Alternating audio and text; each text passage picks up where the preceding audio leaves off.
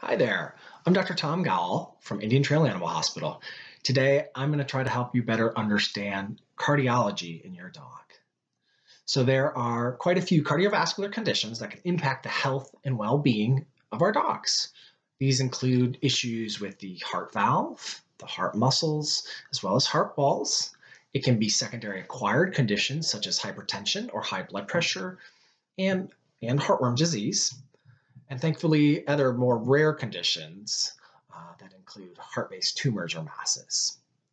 So even though all of these conditions may have their own separate set of clinical signs and symptoms, there are some basic signs and symptoms that you can clue in on your pet's cardiovascular health.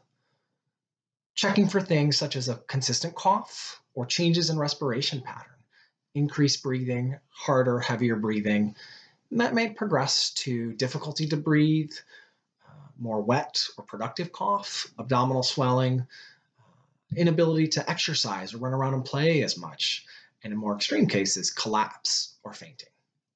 So if you start to see these clinical signs on a consistent basis, it's key to bring your pet in to have them evaluated by a veterinarian. There are lots of tools that your veterinarian can use to evaluate the cardiovascular health.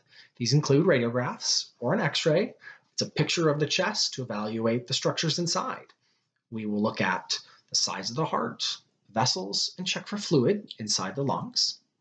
There is an EKG, which looks at the electrical activity of the heart, monitoring for heart chamber size, as well as abnormal rhythms with the heart. A blood pressure machine can check for hypertension, and even things like a heartworm test to check for infectious disease. Based on these diagnostic results and a conversation with your veterinarian, it may be determined that the best next course of action is an echocardiogram. This is when an ultrasound probe is placed on the chest to evaluate the inside of the heart, look at the heart valves, look at the heart wall. The goal behind this diagnostic test is to not only make a diagnosis, but come up with a prognosis for your pet's cardiovascular condition. So this is key for early detection and treatment, is to have these diagnostics and have these examinations performed.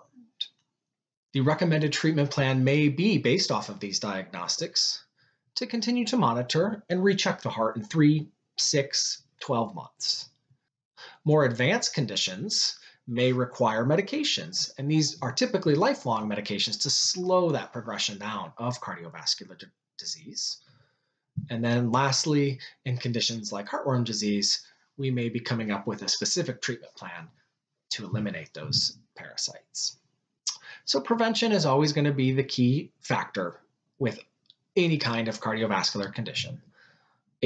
Annual physical examination to allow your veterinarian to listen to the heart and lungs and detect any subtle changes from the previous year so that we can make the appropriate diagnostic recommendation and plan. If you have any specific questions about your pet's cardiovascular health or condition, please contact your veterinarian at Indian Trail Animal Hospital.